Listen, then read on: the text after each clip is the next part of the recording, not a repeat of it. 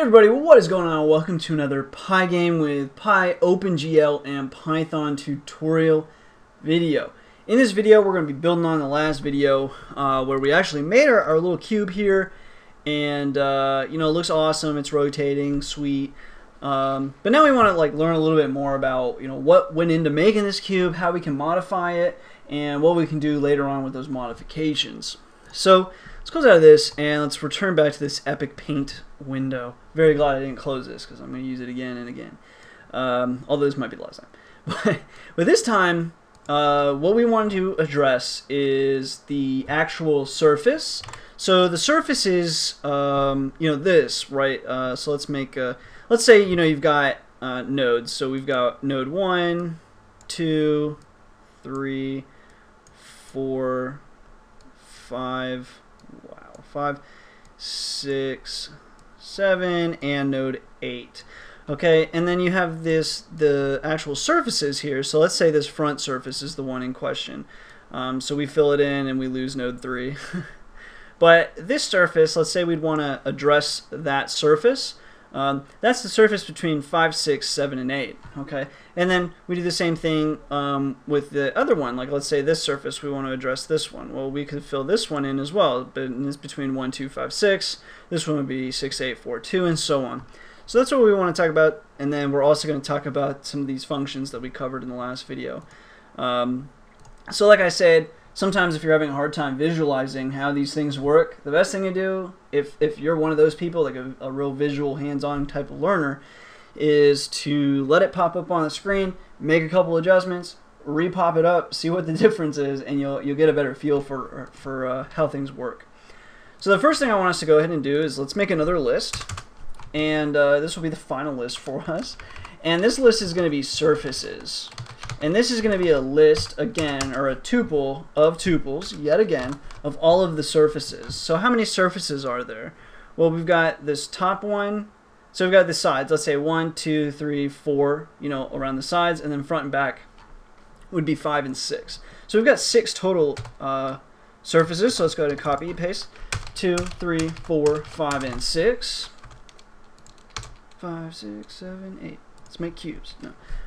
So now we're going to connect between all of the nodes. So obviously, like we were saying over here, you've got 1, 2, 3, and 4. Those are all, that's a face, so to speak, right? Like this right here is a face. So we're going to fill in that. I really thought I had, okay, anyway. So 1, 2, 3, 4 is actually node 0, 1, 2, 3. I should have done that in my example, I'm sorry. 1, 2, and 3. And then the next one, let's say here, my nodes here are not identical, so never mind, don't use that image anymore. But we're going to make the connection between 3, 2, 7, and 6. That's a surface. And then we've got 6, 7, 5, and 4. Then we've got 4, 5, 1, and 0. And then we have a 1, 5, 7 to 2, and then we're going to have a 4 to 0 to 3 and 6. And those are all of our surfaces. So then, what do we do when we want to write some GL code? That's right, audience. We have to encase it in GL begin and GL end. So we do the same thing that we did here, because this time it's not lines, right? We're not drawing lines anymore. So this is not pertaining to what we're about to do. So we're going to have to define some new ones. So again, GL begin, we'll just leave it params for now. GL end, so begin and end that stuff. What are we doing this time? We're doing GL quads, baby. So that's our GL constant right there. And then now, we're going to say this time for surface in surfaces, what do we want to do? So that's for each of these in the surfaces. And all these numbers, right, correspond to the node or the vertex, or each of the vertices. And so for surface and surfaces, normally we would do something here. I guess we'll throw in the color. Like you could do GL color 3FV, and then you throw in a color here. So, and these are basically 0 minimum, 1 is maximum. So like for example, this would make green. Not positive, but let's go ahead and run this, see what happens. Right. So we still have one more thing we need to do because we have not finished. So let's go ahead and close this. And so we've done this, and then what we need to do next is call for vertex in surface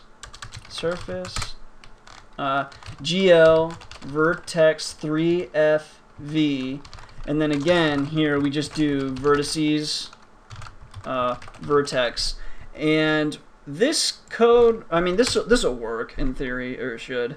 Right. So now we have a cube. It may be, you know, as it moves, we can see it's clearly a cube, but we're kind of maybe having a hard time recognizing that it's a cube. But let me close out of this real quick and just specify something too. So we could take this here, we could cut and paste like that, and you see it's like the exact same thing. But then also, what if we were to take this and put it like right here? Okay, so you see how it's making like no change at all. So where we put it, how does it matter? So if we put it here, this basically sets like the constant color period for this GL block that we're doing. If we put it here under for surface and surfaces, it literally is for surface and surfaces, and then same thing here. But if it's the same color, then it's not going to make any difference where we slap this. But let's go ahead and make a quick colors list here. Colors equals, and then let's go ahead and make a few colors, shall we?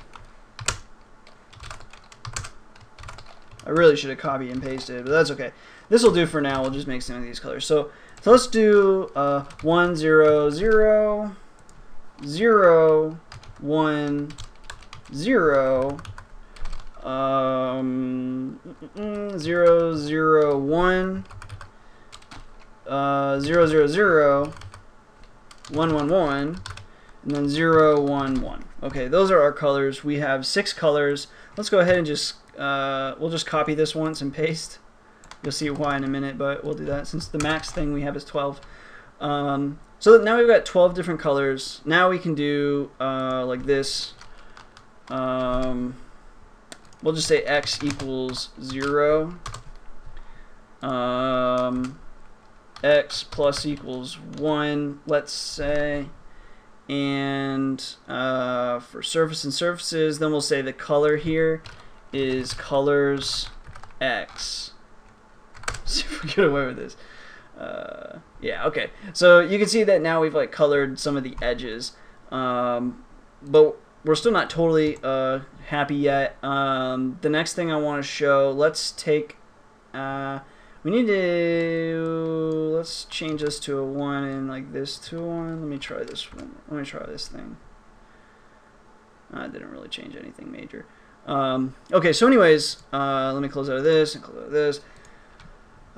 So that gave us like whole face colors, but what if we did like something like this? Like, trying to think of how I'm gonna get away with this. I guess we could take this, do this, and then take this, and then do this. See if we get away with that. Right. So in this scenario, we've changed the game a little bit, because what we're doing is instead of for each surface, we're saying for each vertice, and you see we get this lovely multicolor, just absolute fun stuff. So anyway, fun to play with that. We can leave that for now.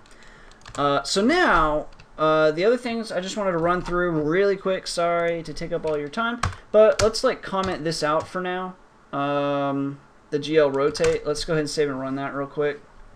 Right. So now we've got a back to being stationary, and now what we want to do is, this is the translate. If you recall, this is X, Y, and Z.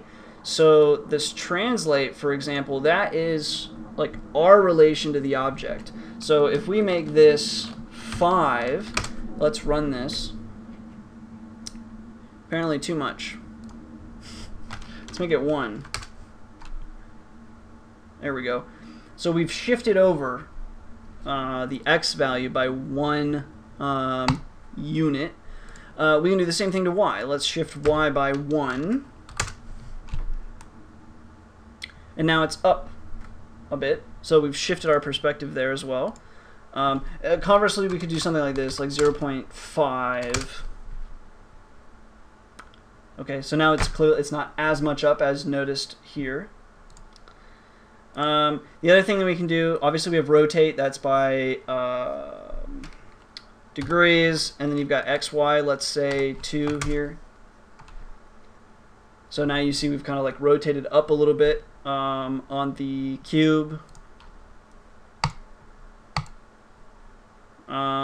And then let's return this back to 0, 0.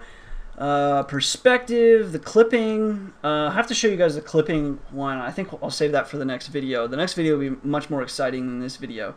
I promise. Although colors is indeed very fun. So anyway, yeah, I think we'll have to wait until the next video. But I will just say, if you're a little confused about vertices and edges, you can always do stuff like this, right? So vertices, -1. Oh, in fact, you know what? Let's go ahead and put this back to like 25, 2, and 1. Let's save and run that really quick. Sorry, let's see where we are now. Okay, and let's get rid of this displacement that we've added here. So let's put that back to 0 and 0. Good enough. So now what we want to do, the last thing I really wanted to show in this one, what was it? I don't even remember what it was now. I like blanked out for you guys. Oh, right. Edit the vertices. Okay, so you remember what that one looked like? Now let's do -2 for this one. So we've moved that node. See how I like messed this up a little bit? Another thing that we could do, for example, is we could change that, but now it's like misorder the vertices. So we'll cut this one, put it down here, and then we'll cut this one, put it here, and then let's cut this one and put it here. And this is why vertice order matters. So we'll save and run that. Uh-oh. Oh, okay, this one doesn't have a comma after it, so let's add that comma. Right. So now you've got this like jumbled up cube. So that's why it's important that you specify the order correctly to PyOpenGL. Now, that is also why people many times have functions that create the object for them. Specifically for that reason, so they don't mess it up, right? Because if you have a function that does it, you basically say that where you want it maybe, or the starting point, and that's it, right? You're not going to have any trouble with like user error so much. You just need to write the function one time, and you never have to do that again and like visualize it again. But for someone who's trying to learn OpenGL and like PyOpenGL, for example, that's really confusing, trying to figure out what the heck that function even does, you know. So anyway, hopefully that's of use to you guys.